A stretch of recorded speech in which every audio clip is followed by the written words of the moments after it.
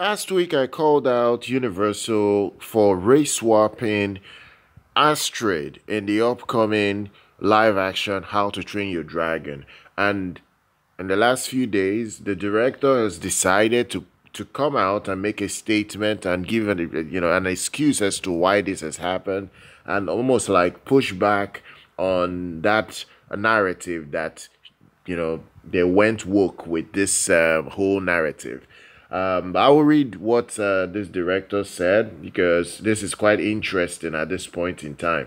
First of all, I am not a big fan of characters, very popular, prominent characters being race swapped for any reason. I don't even care if it is just to maybe get a certain actor and keep that actor the way that actor is, because that is the impression this director is giving in his explanation, saying that yes, he got other actresses that look like Astrid, but he went with Nico Parker because he felt that Nico Parker could pull the character off better than blonde ladies that actually look like Astrid.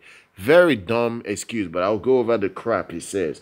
Now, a lot of people have complained like I have. The reality is that when you do these kind of stuff, people will push back.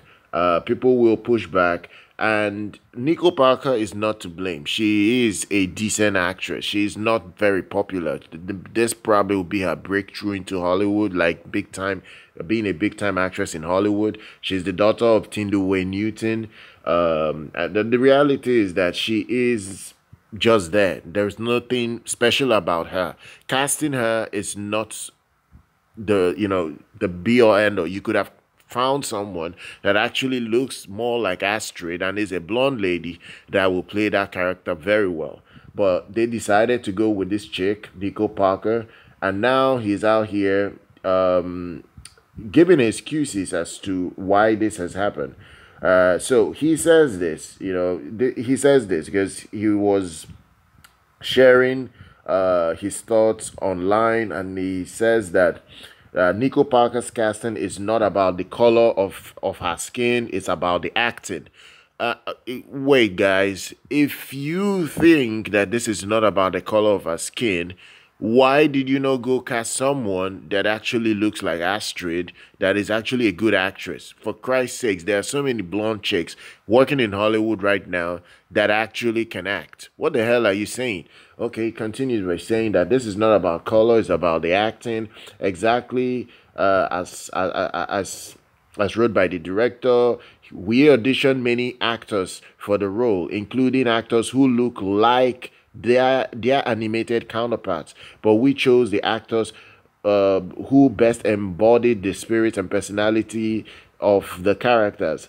Now, this guy is ridiculously stupid for saying something like this, because you are telling me that you saw many actors that look exactly like what is in the animated movies, and you rejected those people and you go cast someone that is not of the same race. There's someone that has no no reflection of the character she's playing, and you're giving me this excuse that it's because of acting. So you're trying to tell me all those other blonde chicks that you rejected don't know how to act, or what? Anyway, let's continue with his stupid reasons, because these are things that I dislike about stupid directors that push agendas in Hollywood these days to fuel DEI quota and make dumb excuses like this.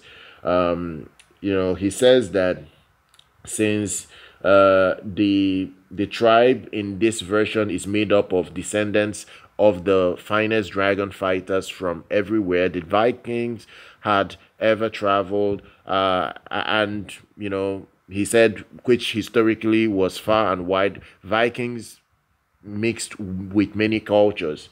Now he says that still we're crafting a fantasy, not historical fact, and all will be reviewed in time. We are not making a shot for shot remake. We just stuck close to the key moments to honor the original, which I remain very proud of. And now he says this as he's concluded. He said that the teaser features a few of those moments, and instead of completely having a new tale. We aim to embellish and deepen without abandoning the story the fans love. So he's giving excuses as to why these decisions were taken. But first of all, I will say it's a very dumb decision. You just do not cast someone that has no reflection whatsoever as the original character we've watched in the animated features and give this dumb excuse as to why you made those changes. Now, if you don't know much about the upcoming live action How to Train Your Dragon, it stars many actors and actresses, including Mason Thames that will play Hiccup. You will have Gerard Butler. Gerard Butler will be in this movie. You will also have Nico Parker. Nico Parker will play Astrid, which is a very, very dumb decision. You will have Nick Frost. Nick Frost will be in this film. You will have Danielson. You have Julian Dennison. You will have Gabriel Hallwell. You will have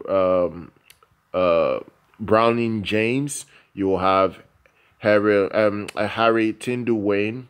You will have Ruth Code. And then finally you'll have Murray MacArthur. Murray MacArthur will be the final main star in this project. Time will tell if this is going to be a good decision, but for now, this is his explanation, and I think it's a dumb explanation. Share your thoughts down below, guys. Make sure you're subscribed to the channel. Do like our content. I'll see you guys very much next time.